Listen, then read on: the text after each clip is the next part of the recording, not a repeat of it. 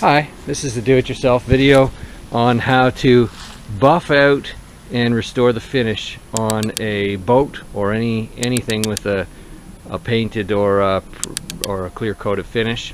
This is a 1989 Bayliner boat, and it's had several years of neglect, and the finish itself, you can see, is gone very hazy. And then just with my hand I took some polishing compound and did a little spot like that, and you can certainly see the difference. So I'm going to go over the whole boat. I've already done one half of it actually, and this video is going to describe the process of doing it. In a minute you're going to see the video switch to the tools and compounds used. It's very easy and anybody can do it. So you can see this side I've already done, and it's a much darker blue.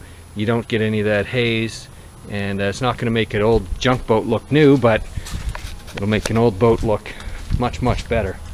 We're going to review the tools and the products you need to do the polishing job. And so the first thing we're going to look at is a grinder, and this is I guess technically it's called a polisher sander. This is a Makita 9227C. It's a 10 amp grinder, very heavy duty, quite industrial, and I borrowed this from a friend. It comes with a Velcro disc, and then the pad that you can put on sticks on there, so that's great. If you want to change it, you can just peel it off, put a new one on.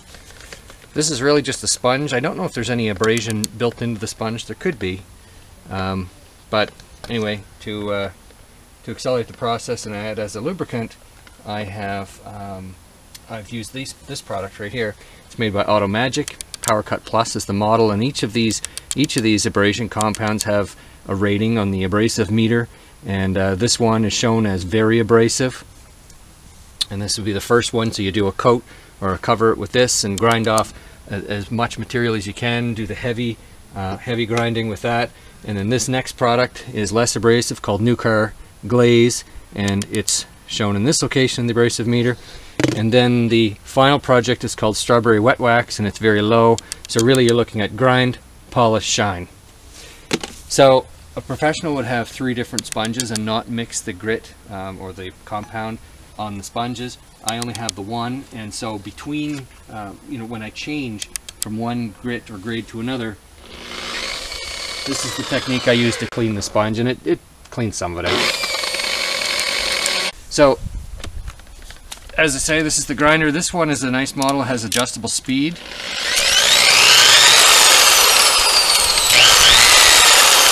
And where I'm new at this, I really don't want to grind through the clear coat of the paint quickly, so I've got it set at a really low speed, like 1 to 2. And so I apply the product on just a little bit like this. Don't need a lot of it. And if you just actually put it up on the vehicle or the boat and hit the trigger, a lot of the product is going to spin off. So to prevent doing that, I come up and actually just take a good look at how this is shiny. I've already done this part with my finger, and this area is hazy, so this is what I'm going to do. Instead of just coming up to it and hitting it with the trigger, I'll kind of push the product into the sponge and then move it around a bit, and it just prevents wasting a lot of the product when you hit the trigger the first time. So I'll just move the grinder back and forth.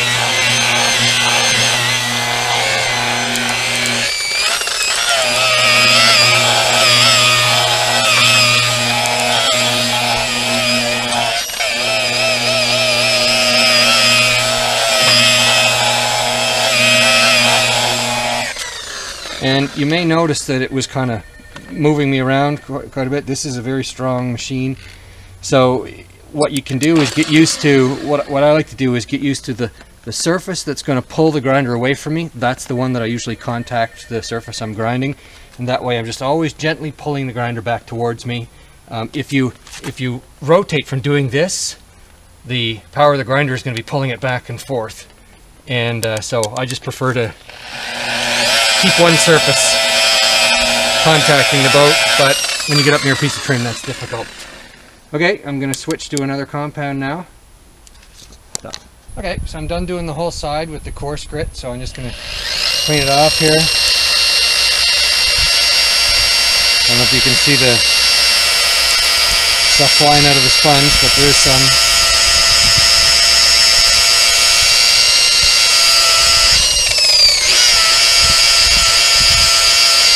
Gets rid of most of it.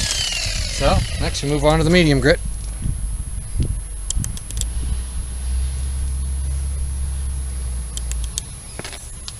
Okay, there we go. And I broke my rule about touching the boat first, so you notice the compound flew off before I even hit the boat.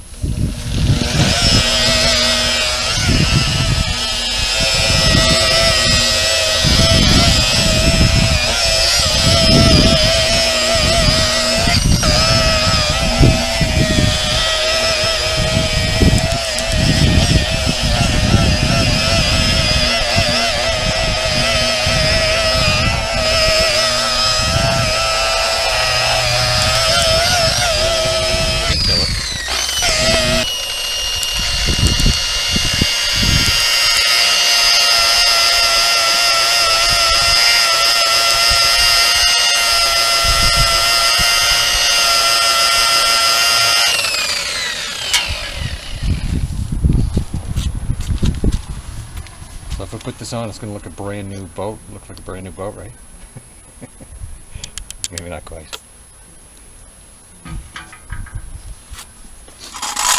But it'll look good.